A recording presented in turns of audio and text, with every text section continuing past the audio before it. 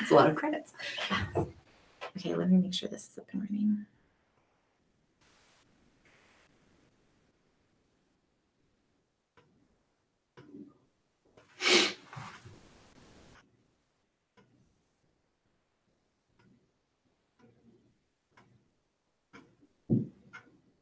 Okay, we can get going anytime. Okay. Yep. Do you want to start? Oh, yeah. Let me introduce what we're doing. Hello, everybody. This is Rachel Cassidy with the Utah Division of Drinking Water. Welcome to our February webinar. We've got a guest speaker, Shannon Rasmussen with the Rural Water Association, to talk about the conference that is just mere weeks away, and we hope that we will see you there. So I'm going to let Shannon give you all the gory details about the conference, and we'll go from there. Okay, thanks, Rachel. It can get a little gory down there, so it's probably good to give you a warning. Okay, so if you look here at the screen, we've got our dates up on there. If you have not yet registered, now is the time to, but we'll get into all the details there. February 25th through March 1st is the starting day on that. Rachel, there we go. It's at the Dixie Center, and there's the address here if you need it. Most of you, or hopefully a lot of you, have already been there before. We always get fun new people too, so this is kind of a good either review or preview for everybody.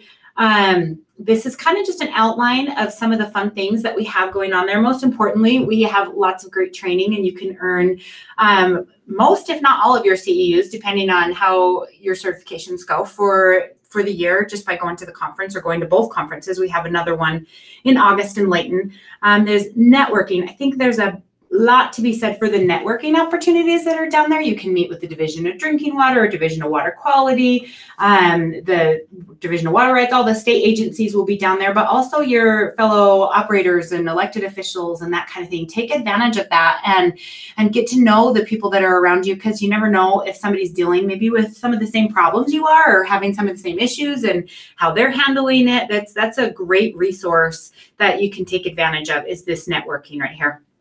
And then, of course, we have our exhibitors, and they have lots of the new technology and ideas and innovations that may be able to help you on your system. You can get certified for water and wastewater operator certification. We'll talk about that more in a minute. Of course, there's golf in St. George in February. Nobody can be upset about that. And then skeet shooting, the dart throw, the awards banquet. We'll kind of talk about all those great things. We'll start off with the CEUs. Now, this may change in the next year or so. I know that there's some changes going on at the Division of Drinking Water. So on the drinking water side, we could see a change in this by next year. But for this year, the CEUs will still be run in the way they have been in the past. But this is most likely the last year that will happen, just so you're aware of that. But if you go to the in-depth training, which is our classes on Tuesday, you can earn 0.6 for that. The regular conference, which runs Wednesday, Thursday, and Friday, you earn 1.0 CEUs for that. And then the operator certification, that one we'll talk a little more in depth about, but it starts on Monday at 1 o'clock and goes through Friday. So you earn a little bit more for that one, 2.1. And then the single days, they'll vary based on the hours of training. If you just can get down there for one day or whatever, it will just depend on which days you go, and we'll calculate those based on which days you're there, that kind of thing.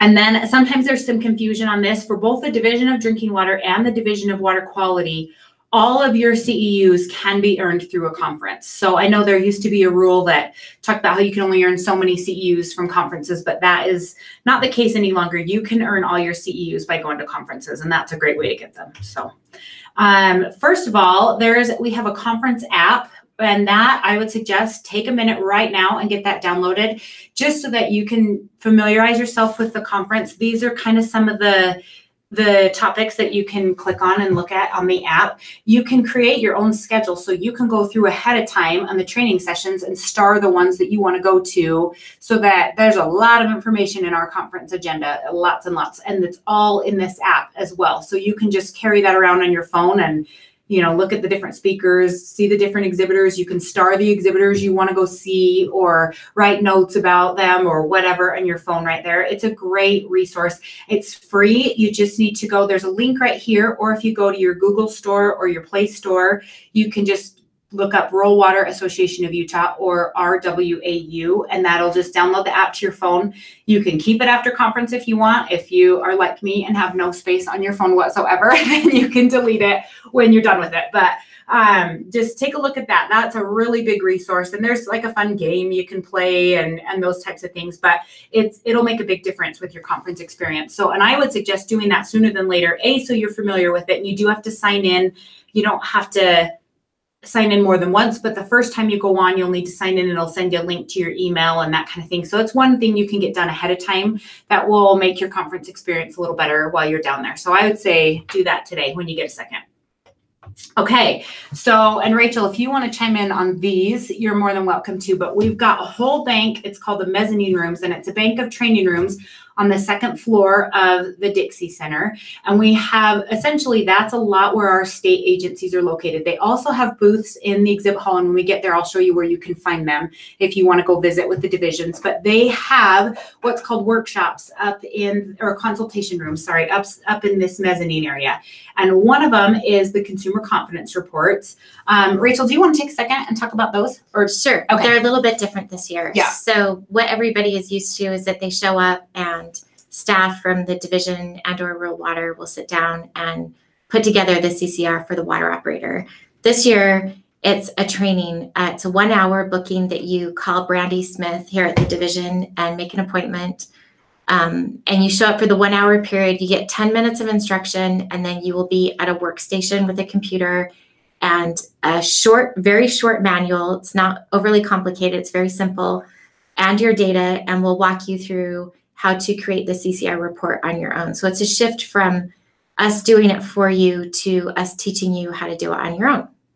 Okay, that's perfect. Thank you. This is, if you guys want to relate it to fishing, it's the Teach a Man to Fish, right? Teach him to fish. Teach a Man to Fish. So that's what we're going to this year. I think it's a great idea, and it's really going to be a resource for you down the road if you can take a minute and call the division and get an appointment for that. What's your phone number? I should have put it on here, sorry. It's fine. 801-536-4200. And kind of the purpose behind it, I should probably give some reasons why we're doing this. It's not because we hate you. And it's not because we like to make people suffer. The purpose behind it is that when you send out that consumer confidence report, it's a representation of your system and you. And so if there are errors or things on there, we should not be the ones responsible. That should be the water system that's responsible. So we just want the water systems to own the CCRs and you really get to know the organizational structure to them so you can really use it as a tool to communicate with your public because they're your customers, not ours. Okay, thanks, Rachel.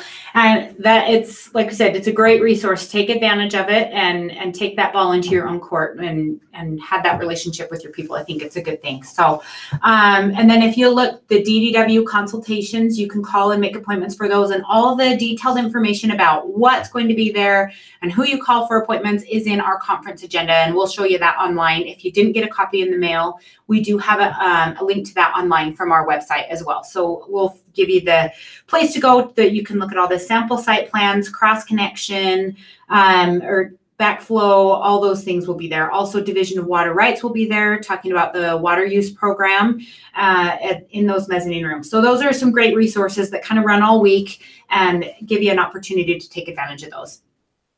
Okay, operator certification. For you guys that are taking operator certification, if you're taking the water exam, you have until Friday, February 15th at 5 p.m. to submit to your exam application to take the exam at the conference. You can register to take the class on our website or on your registration form at any point, but you also need to send in a separate registration to take your exam. And right here, you can see where to do that. Donnie Jacobo with Division of Drinking Water. This is her phone number and her email address. You need to get in touch with her to set up to take the exam, and you have until Friday, February 15th at 5 p.m. to do that. And then wastewater, guys, I'm sorry, that exam deadline has passed. You can talk with, here, let me shut that down. You can talk with Judy Etherington at Water Quality to see when your next opportunity is, or you can, probably the better thing is to look on their website, deq.utah.gov, to find out the next opportunity to take the exam. Now you can still take the review class through rural water at the conference, and that's you just register for, and we'll get to how to register for the conference later on if you haven't already done that. But the schedules for those exams, so you guys are aware, every year we get a couple guys that I feel really bad for because they show up at 8 a.m. or whatever on Monday morning, and you don't have a class then. So make sure you make note, this 1 o'clock start time. It's on Monday, February 25th, 1 p.m. And the doors won't even open until 12 o'clock noon. So we do that, because we needed a little bit more time. But then for a lot of you, that makes it possible to travel down Monday morning instead of having to travel, Sunday or whatever. Some of you, if you're going to do it, you have to travel Sunday. And I'm sorry, you just got to find something else to do Monday morning, because I know you like to get up at 4 a.m. no matter what. But there's always golf. Yes. So you can go golfing Monday morning. But those classes will start at 1 o'clock. So make a note of that, because we get some confusion on that every year. And then they'll go through, it'll follow the class schedule of the rest of the conference. You'll just go to your own classes while everybody else is in the breakout sessions, but we still give you time to go to the general session and the voting member meeting and some of those fun things that make you want to be at the conference anyway. So you still get time to go to the exhibit hall and that kind of stuff. But when the classes are in session, you'll just be in your own operator certification classes. And it's typically, there's a schedule that you'll get. If you're wastewater, you'll get this schedule. And if you're water, you'll get this schedule and a training manual when you check in at the conference there at noon on Monday. And then it'll tell you your rooms right here. Typically water is in the Sunbrook room and wastewater is in the Entrada room. There are a few exceptions to that, but it'll be listed on your schedule. So you kind of know where you're headed. If you're in water, you want to go to the Sunbrook room. Wastewater is the Entrada. Okay, and then speaking of golf, our golf scramble is Tuesday, February 20, actually that should say 26, sorry, but February 26th at the Sunbrook Golf Club. Shotgun start at 9 a.m. and this is just the list. You get breakfast, tea time, cart, lunch, and then they always do some fun giveaways, and they have some fundraiser holes where you can bet against your fellow golfers and no cheating. I mean, we all know you guys move the pin wherever you want instead of where your ball lands, but no, I'm just kidding. It's true. Just kidding. We have good, honest golfers. I think that's part of the game. It is part of the game. I know. And sometimes Vern will give you a licorice rope to help improve your golf game and, all sorts of fun things. So, but just keep in mind as you do those fundraisers that the money for that goes to the water pack, which if you haven't heard of that before, it's the national rural water effort to continue funding to keep the circuit riders out in the field helping the water systems. So it does go to a good cause on the golf scramble there. So if you're a golfer, make sure to take advantage of that. And you can either sign up for a team when you register, you can put all the names in, or you can contact Vern Steele in our office. He's the one who sets the teams up on those. Okay, training. So there's also Tuesday, we have golf and we have training. And that is, this is a screenshot, I guess you could say, of our booklet. And this agenda is available online. And this is also the information you'll find in the conference app. But if you didn't get one mailed to you in the mail or you don't have your copy, you can go to our website, rwau.net. And on the conferences link, if you go to the annual conference page, there's a link to this agenda and you can look at all the classes ahead of time so you're kind of familiar with what's going to be there. But if you go on Tuesday, these are a little more in-depth look at something because they're an hour and a half sessions instead of an hour session. So we try to dive deeper into some of the topics. We don't always have time to do that on the Wednesday, Thursday, Friday classes. Wastewater, we have a lagoon expert coming in this year. So if you have lagoons on your wastewater system, this is a must attend on this. This guy is phenomenal and he knows absolutely everything there is to know about that. So, and that's going to be an all-day training. And so this is kind of an exciting thing for us on the wastewater side. But then we also have management classes, water, small systems, and engineering are the topics there that are offered on Tuesday. So again, these few pages in the agenda are where you can find those classes and take a look at those. Okay, so on Wednesday, again, the regular conference starts. So if you had a full conference registration, that would include Tuesday. If you have a regular conference registration, you come Wednesday. So that starts, if you can see, this is again just screenshots of that booklet page there.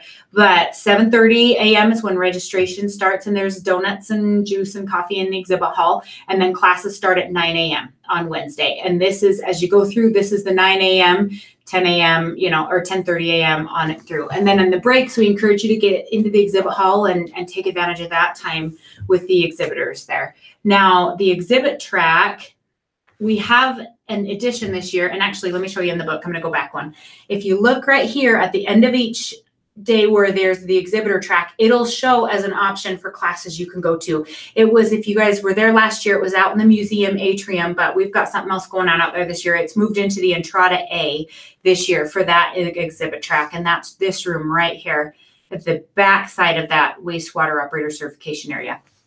But pretty much what we have done is offered our exhibitors 20-minute time slots to come and pitch their ideas. So this is kind of where we're at for those exhibit track hours. You just would go to that class like you would a different CEU class if you want to take a look at what these guys have to offer. And sometimes I know we've had some people say, well, you get a little maybe intimidated by, you don't want to be sold in an exhibitor booth. But if you're sitting in a class with people and we tell them, sales pitches are okay, and you can just come and show people what it is you do and what you're about. And it gives them a minute to go into depth on their product or service. So it's kind of a cool feature. If you haven't taken advantage of that, everyone who has been to that has really talked about how much they loved it. So this is kind of a cool educational opportunity, maybe without some of the pressure, if you feel pressured by the giveaway ducks and whatever they have in the exhibit hall. But come take advantage of this. This is a pretty cool opportunity.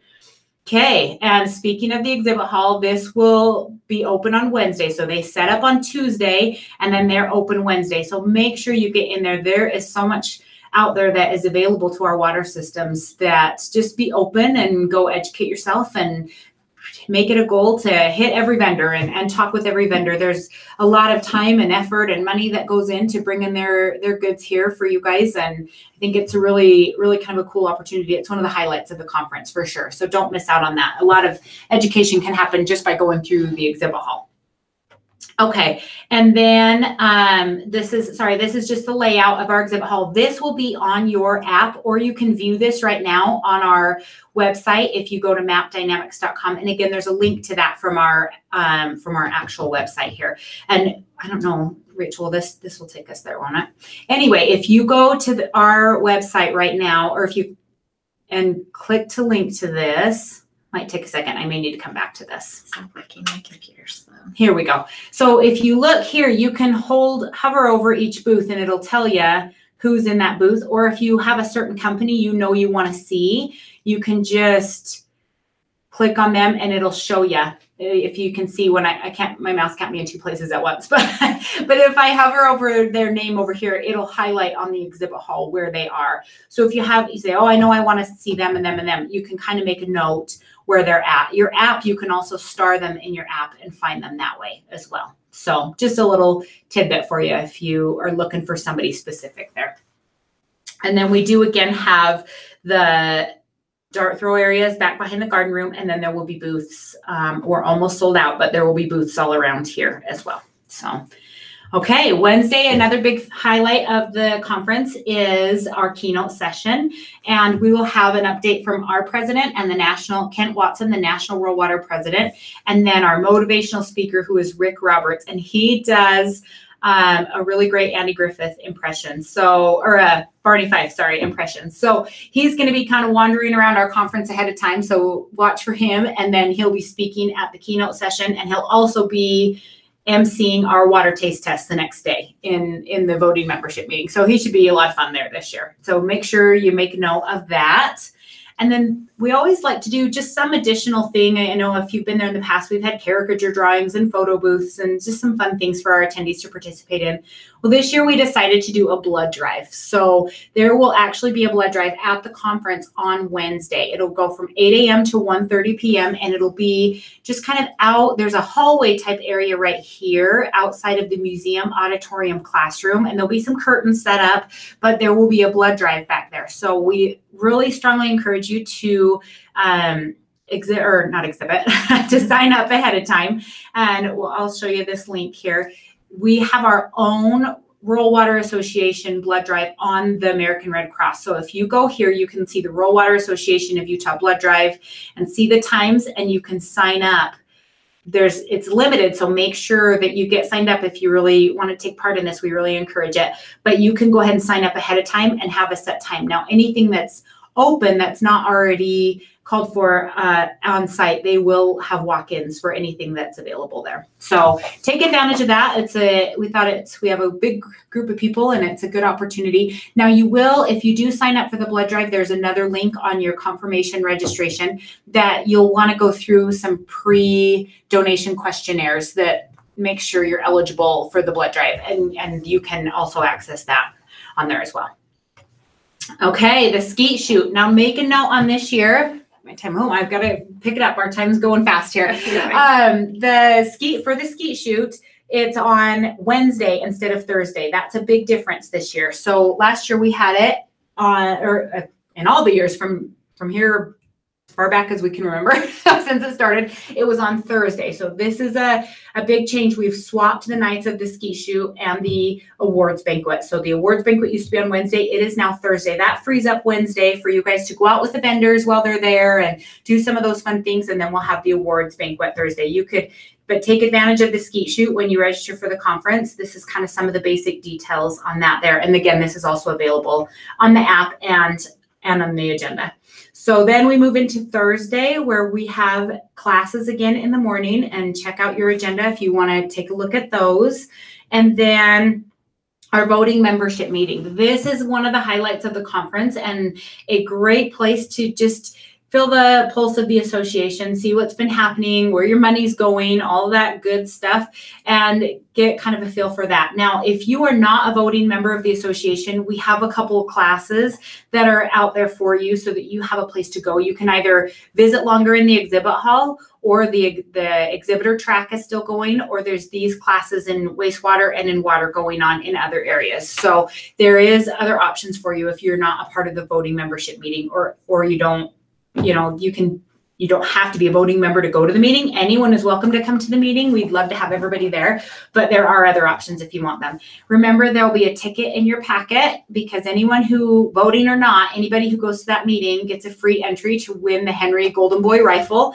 So you'll just drop that in as you go into the meeting, and then the winner will be called at the end of the meeting.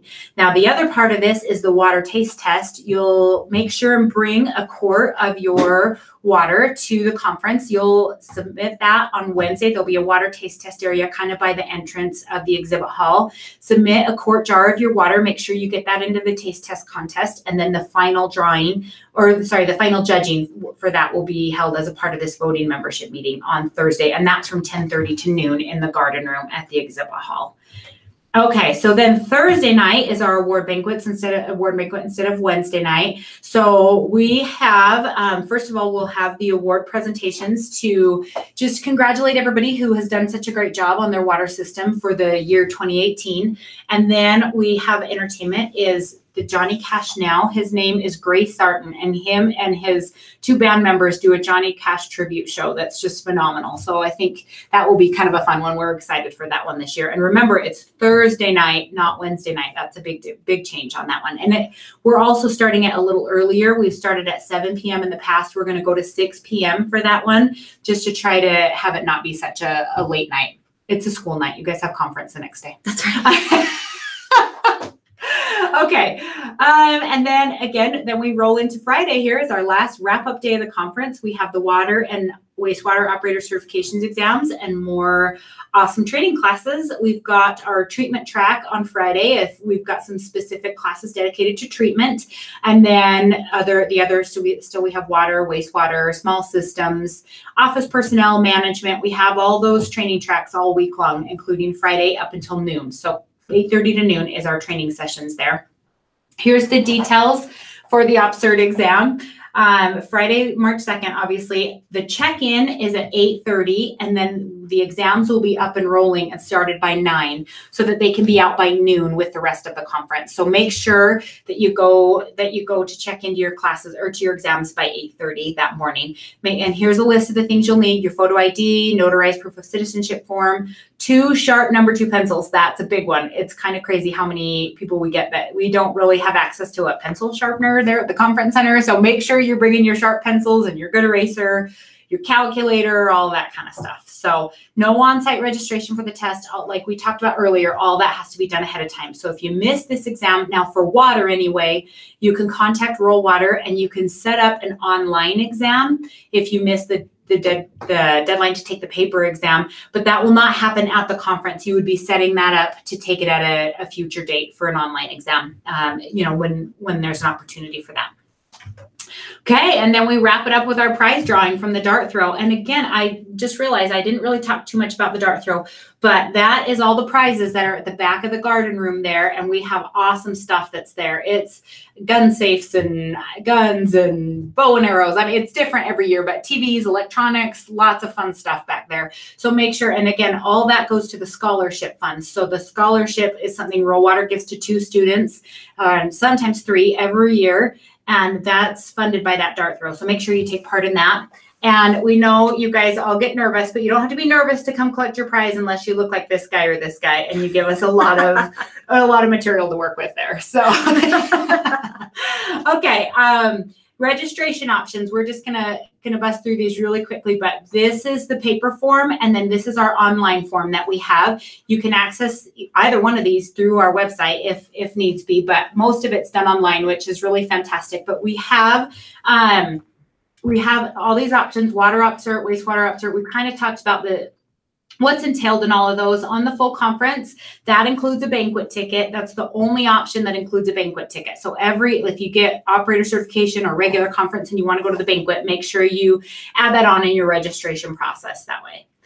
Okay, and then just real quickly, when you get to the conference center, you will get a packet with an envelope that has these tickets in it. It'll have your name badge up here. All this is perforated. You just break it all out. It depends on how many banquet tickets you bought, what days you're going to be there. Each one will look a little different based on what you personally registered for, but just get in the line with your last name highlighted, and then it will find your registration packet and check you in, and that's all you have to do. You don't have to come back every day to do that. Now, again, this could change in future years, but for this year, you only need to check in when you pick up your packet. If you didn't register ahead of time, we really strongly encourage registering ahead of time. It's a lot smoother process. But if you didn't and you just need to come and register on site, that's absolutely an option. Just get in the line at the table that's just to the south of the main registration desk, and we can do an online registration for you, and we'll print you all this same stuff there on site. Okay, I think that's everything. Make sure when you go there, you take advantage of the cool things available in St. George. And Rachel, back to you. Awesome. Thanks, Shannon. We're excited. I like getting the break and going down there every year. It's a lot of fun and really well organized. Just amazing. I don't know how you do it. So I don't have much for water systems. Usually I do those reminders, but I'm just going to pull up something that I want everybody to pay attention to. And that is that the IPS rule is changing. We did a webinar on this back in August as to why the IPS rule is changing, and you can access that webinar if you go to our main website. If you click on monthly webinars and scroll down to August, it's around here somewhere. Or you can just go to our YouTube page. You know, I don't see it here. We'll load it on this page today. But you can also go to a website. It's ips.utah.gov. And it talks about why the IPS rule is changing, how it's changing. We've got a fact sheet that gives you some information. Oh, the webinar's right here. Hi, IPS update webinar. This webinar we did back in August, and it just talks about the reasons why we are changing it. Please look at this webinar. It's not very long, super short, but you need to understand how and why the rule is changing.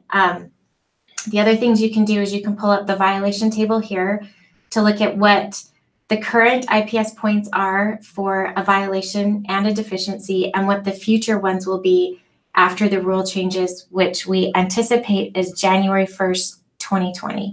So in preparation for this massive rule change and adjustment, we will be providing the updated, we call it IPS 2020. So we will be providing IPS 2020 reports for all water systems We plan on doing it at the conference. That's the current plan. But we will also hopefully be sending you a mailing where you can look at for your system the current IPS report, which is effective through the end of this year, and the future IPS report if the rulemaking goes ahead as planned. So you really want to pay attention to this rule change. We need your comments. We want your comments. You can provide comments here prior to the official public comment period because we haven't started the rulemaking quite yet. So the official public comment is not open, but you can still comment and be prepared. Be ready to get a copy of your IPS 2020 report, compare the two. And now is the year of fixing. 2019 is the year where you can get this future report.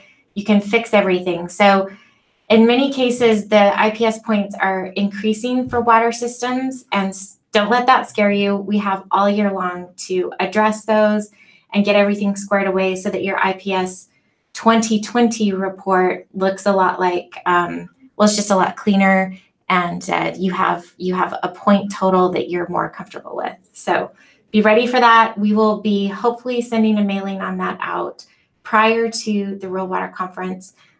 But we'll see. So be ready, at least at the conference, to get a copy of that report. And then we'll also send all of the main reports to water systems in the middle of February so that you can have those to bring to the conference and meet with us and talk to us about them. So we look forward to seeing you at the conference, and we're excited. Everybody travel safe. Thanks. Thanks, Shannon. Thanks, guys. See you in a couple weeks. Yep.